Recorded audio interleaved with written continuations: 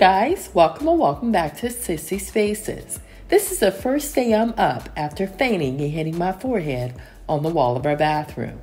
You see, since last Sunday's video, the slight cold I was telling you guys about turned out to be much worse. Along with a horrific cough, I was unable to breathe and was too weak to stand. It took 4 days, lots of love, soup, rest, and fluids to finally get me back to somewhat of myself again. So in today's video, I'm trying to also get back into a routine. And when I say routine, I mean homemaking and cleaning routine. And that's what today's video is all about.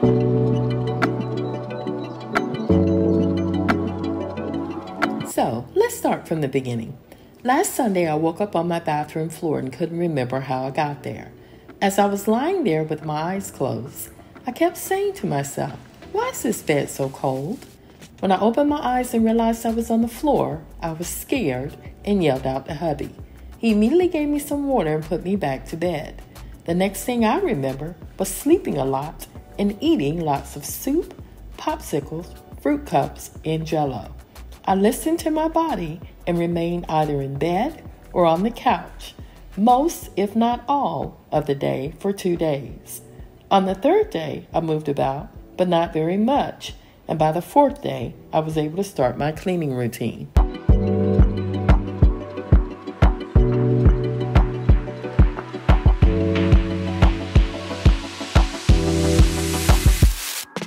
I'm still not at 100% and never got a real doctor's diagnosis, but according to Mom and a neighbor, it's either COVID or RSV. My sense of smell and taste did return after a few days, but I still have a slight cough, runny nose, and the knot on my forehead is still very tender. Also, if you know me, you can tell by the look in my eyes I'm still not at 100%, but getting back into a routine has helped. On this day, what would have normally taken 2 hours to accomplish took all day, but I'm listening to my body and doing what I can.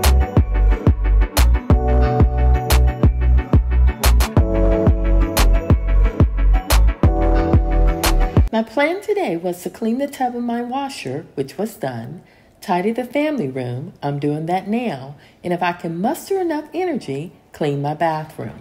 Again, I'm not going to push myself, but I'm also trying to clean like I routinely do. I read that by saying a routine, it's also part of healing, because carrying out routine activities or repetition reduces stress by making the situation seem controllable and predictable. Because when you're sick, it's not controllable or predictable.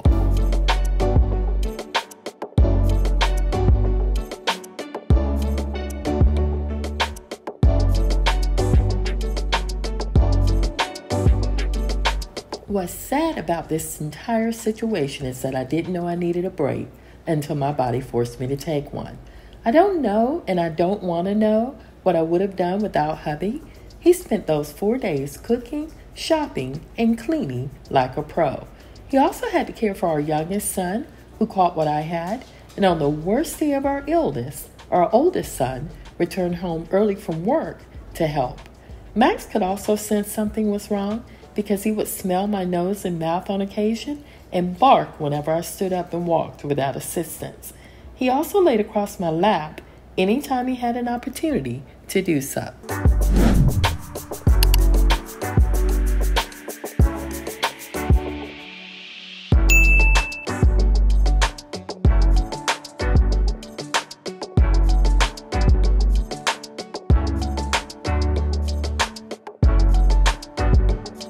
I did take a few breaks while cleaning this couch to drink water. It was important to me and hubby to maintain our fluids during this time, as I feel this was the key to our healing. My youngest son and I also didn't have an appetite, but ate at least 1 bowl of soup per day, a container of Jell-O or a fruit cup, 2 popsicles, and 4 of the 16.9-ounce bottles of water. As the days continued, we were able to eat and drink more, eventually eating solid foods, which was a sandwich by the 3rd day.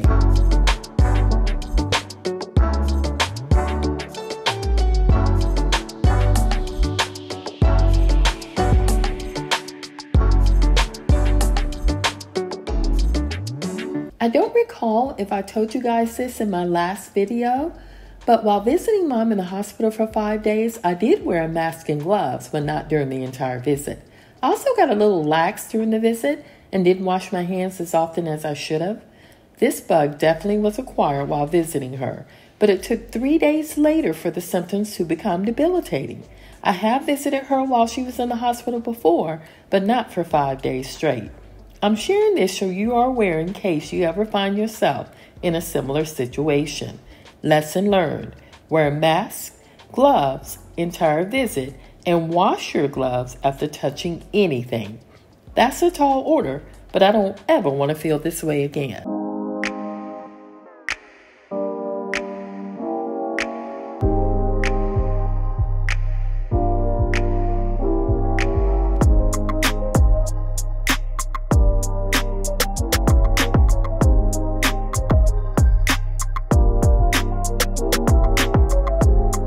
Now that our tub wash cycle is complete, I've dried the soap dispenser compartment, door of the washer, rubber gasket of the drum, and will leave the door slightly ajar overnight. By doing this after every use, it'll prevent a buildup of mold. I do have the energy to clean my bathroom, so once we're done in the family room, we'll start in there.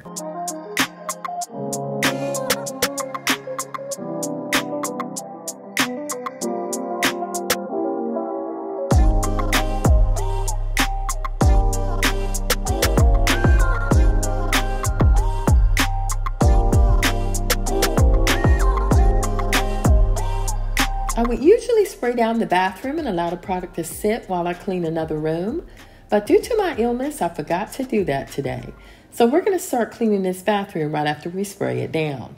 We're also not using spray away glass cleaner on the shower doors, and we'll use Clorox wipes versus a scrub bright sponge to clean the sinks. I'm trying to reduce the amount of cleaning products I use on cold or rainy days because I'm not opening a window to air out the room. It's also a great way to save on cleaning products.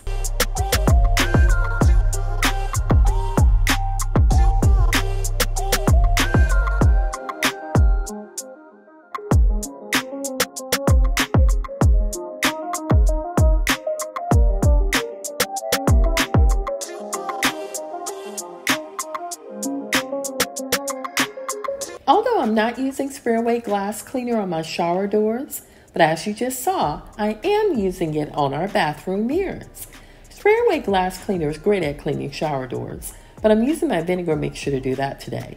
Also, while wiping down my sink, some gunk was removed from the plug of the drain.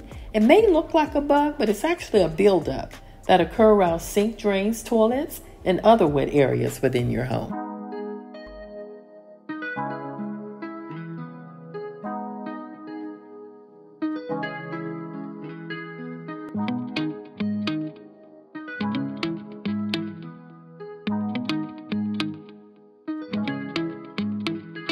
After we're done cleaning the sink, we're going to dust the jetted tub. If you've watched me for a while, you know this tub isn't used, but once per month I do wipe it down with Clorox wipes, and after each use I fill the tub with cleaning vinegar, Dawn dish detergent and water, and run the jets for at least 15 minutes.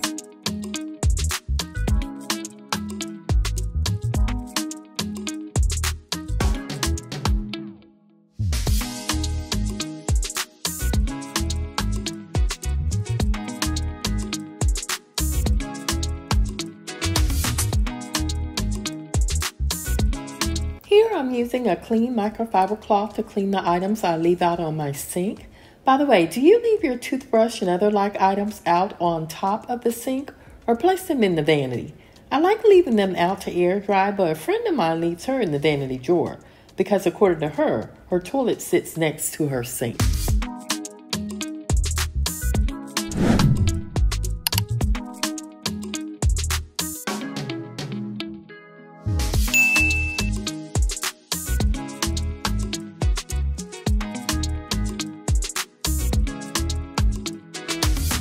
I also want to wipe down my vanity decor.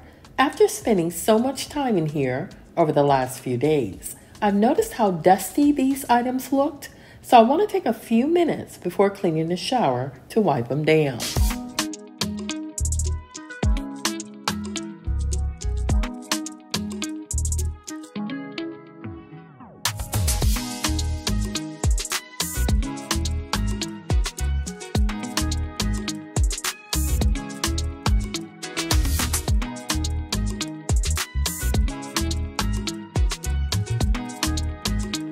I'm still loving this power drill, and it has saved me a lot of time and muscle. Unlike the boys' showers upstairs, this shower doesn't have a white shower panel as the base, but a ceramic tile floor instead. So it's not as satisfying seeing all the debris go down the drain, but it was satisfying to see how clean it was when I was done.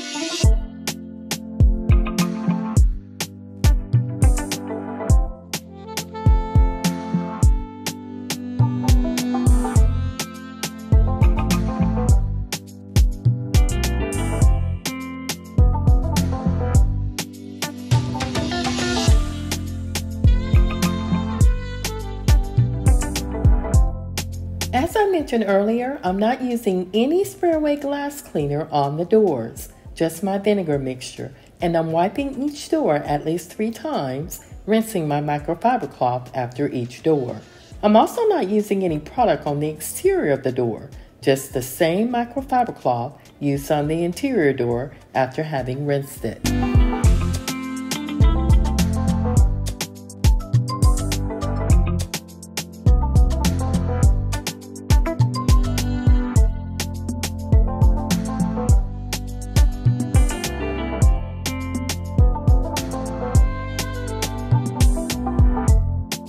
I also wiped the exterior doors in the opposite direction at least once to see if there were any streaks left on the interior. This is a great tip to use when trying to determine if the streak is located on the interior or exterior of the door.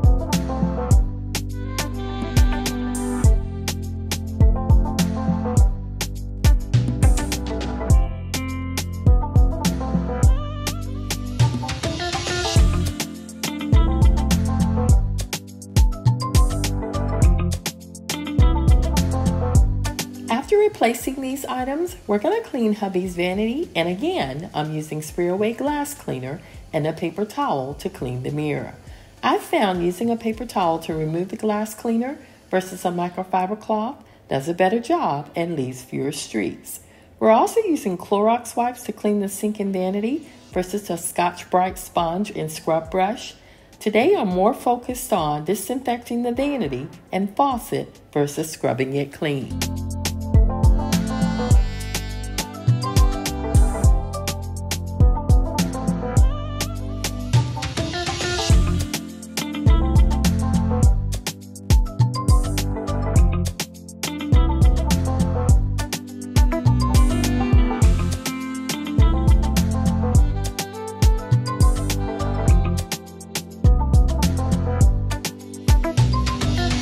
Once we're done with hubby's vanity, we're going to wipe down and replace his items before cleaning the toilet room. If you're new to my channel, each full bathroom within this home has separate toilet rooms. But I've noticed the homes that are being built today have built-in storage above the toilets. Our home came without them, so I placed art above the toilet instead.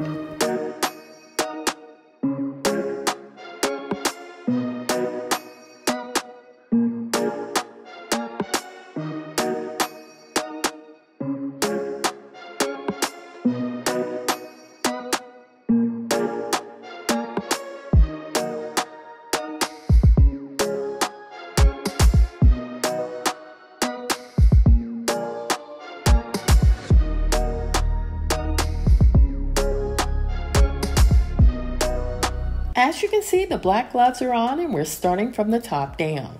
I began by wiping the artwork first, then the tissue container and poopery. Some folks like scrubbing the interior of the toilet first, but I save that for last. I like cleaning the top of the toilet first, handle, seats, and then the interior with a flush. I end cleaning the toilet by wiping around the exterior of the toilet bowl to the floor.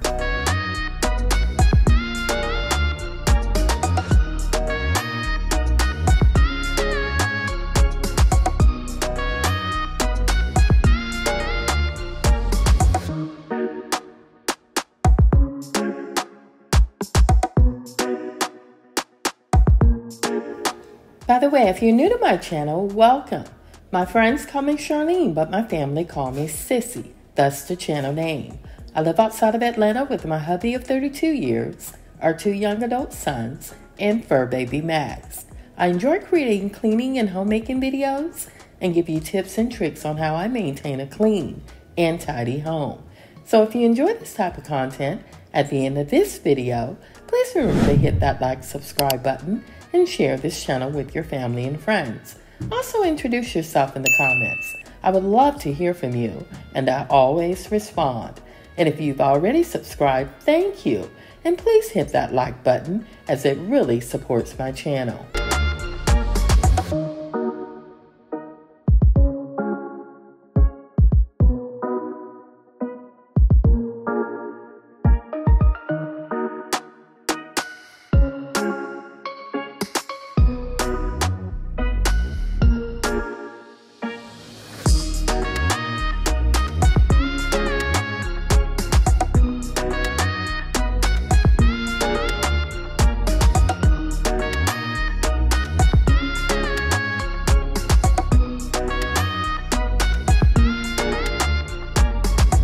So day one is complete, and I've accomplished my goal of cleaning the washing machine tub, tidying the family room, and cleaning and disinfecting the surfaces of the primary bath. I'm not mopping in here today because at this point my body was telling me to rest. As a matter of fact, I think I slept the rest of the day because the next day I was fuller energy and ready to clean. My goal this day is to clean my bedroom, decorate the guest room dresser, clean my coffee pot that I hadn't used in 5 days, and the fridge because I have a grocery pickup at Walmart scheduled for later that evening. I even surprised myself and cooked breakfast.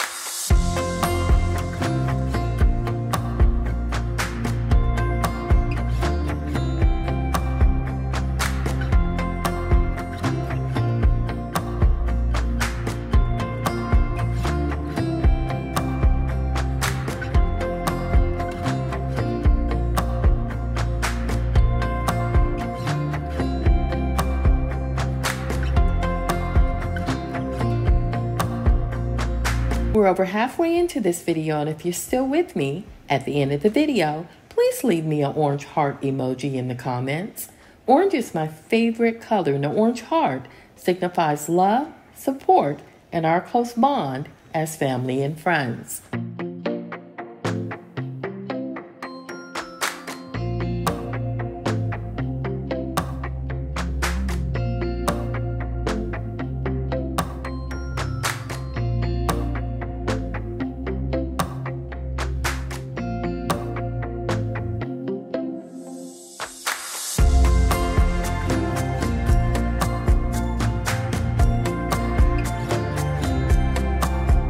It was nice taking it slow today and giving the TV and fireplace a thorough cleaning, something I hadn't done in a very long time.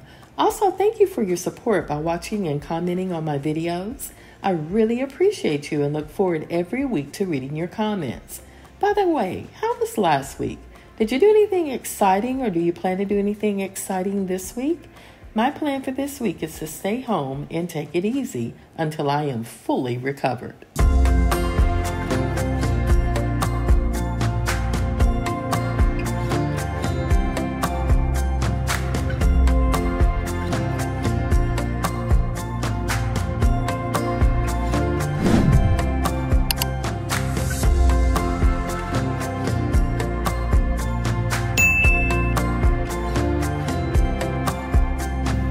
If you've been with my channel for a while, you know I normally make my bed first before cleaning my room, but today I wanted to let it air out longer than usual, considering I have been sick over the past week.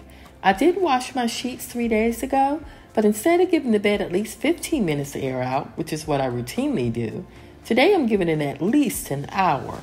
This will allow the moisture to dry up, reducing the possibility of mold, odors, and dust mites.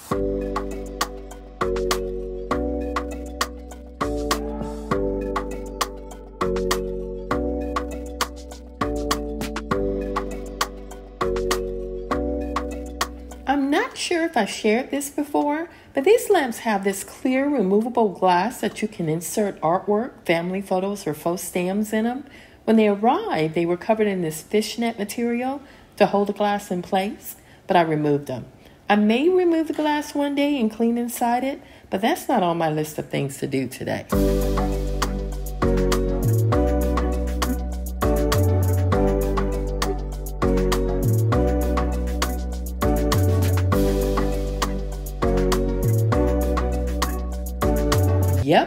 happened, and I just picked it up and kept it moving. It was the dry microfiber cloth, so it's fine. If it had been the wet one, I would have rinsed it before reusing. With this dry one, I shook it well before drying this stand.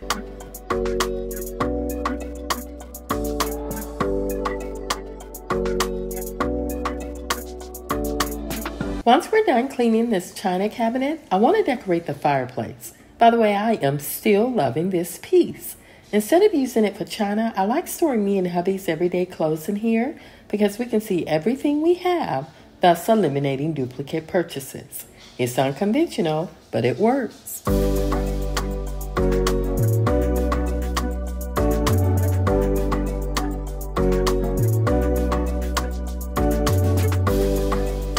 As you can see, I'm using the darker orange microfiber cloth to clean and the lighter one to dry. I find this method is quicker and it reduces the amount of water left standing on the surfaces, especially wood surfaces.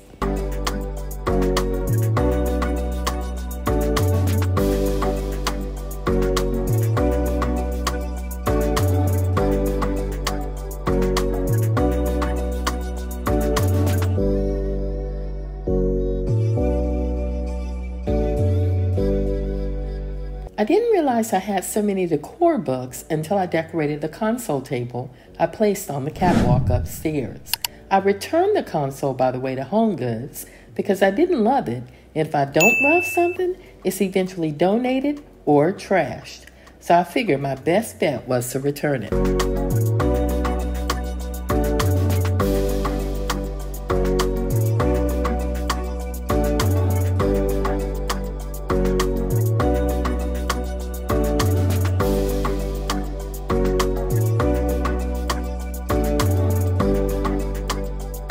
Thanks to hubby, I now have somewhere to place the decor from the return console. I have been meaning to have this TV hung in the guest room for years, and again, thanks to hubby, I don't have to wait any longer. As I mentioned before, I'm using decor from the return console. But first, I want to clean and prep the area.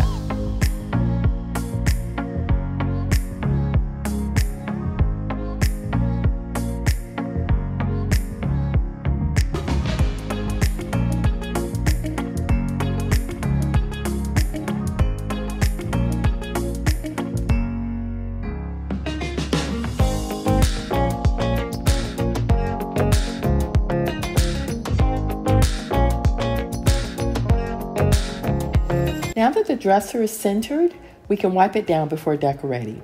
Also, guests can adjust the TV to tilt for better viewing as they're lying in bed.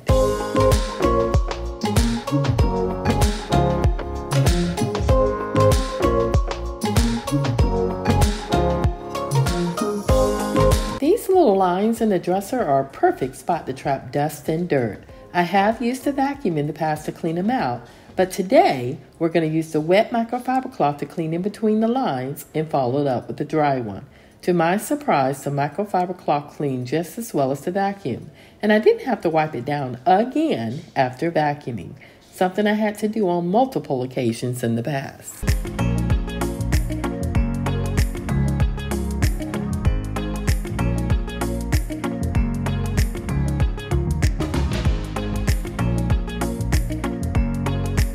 After counting my decor books, I was surprised at the number and didn't recall when or where I purchased most of them. These, along with the ones on the bedroom fireplace, are all I have, and I don't plan to purchase any more anytime soon.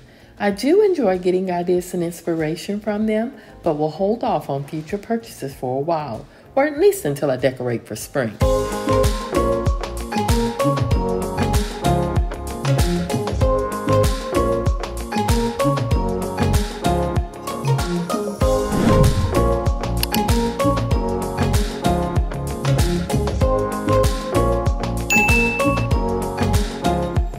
As you can see, we're now in our walk-in closet.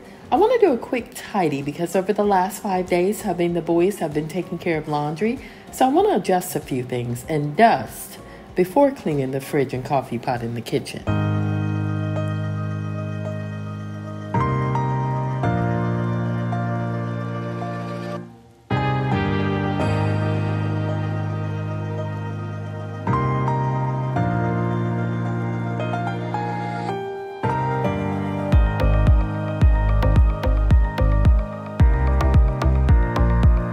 really want a cup of coffee today, but I figured since the coffee pot hasn't been used in 5 days, it would be a great time to clean it and change the water filter.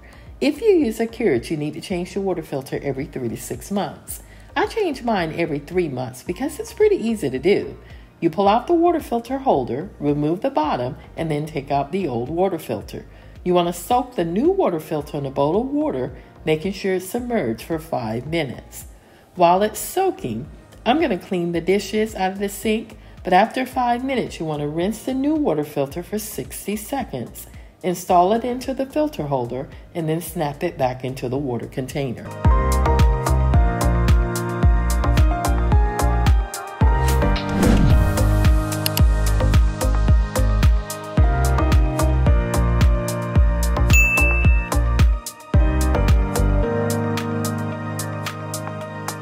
There's not many dishes in the sink because the boys have been staying on top of it since I've been ill.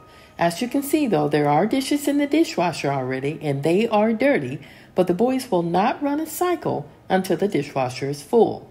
In between this time, I've also started cooking breakfast, which is our traditional chicken flavored grits, hash browns, and cheesy scrambled eggs. I would have also cooked bacon, but we were out.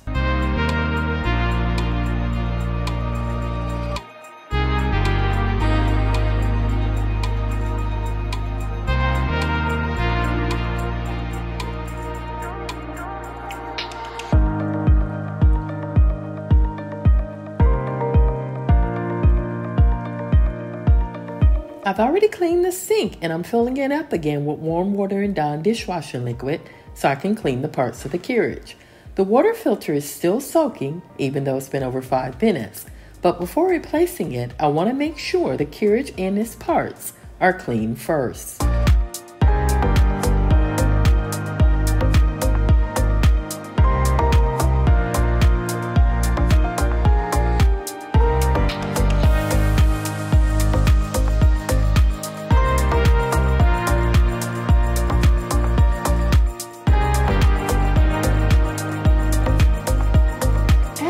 I forgot to pour the old coffee out of the drip tray first before washing it. And because of that oversight, I need to change the water again in order to wash the dishes from breakfast. That's what happens when you're ill though. But I am patting myself on the back because I am getting things done.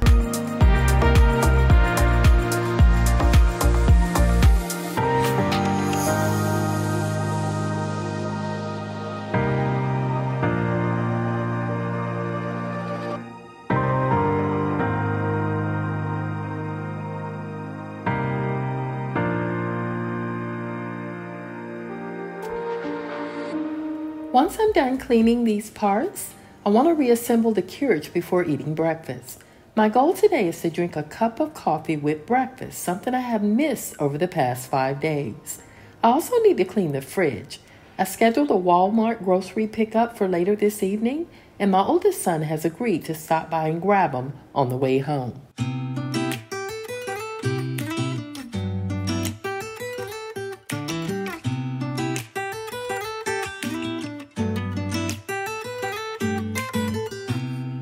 I don't think that I'm being that selfish right now. You said yourself you'd be breaking every vow. I can understand you're tired of this town, and I'm not saying that we have to settle down now. Just remember this. We could have been stardust, same world but without us. Something made us find each other out there.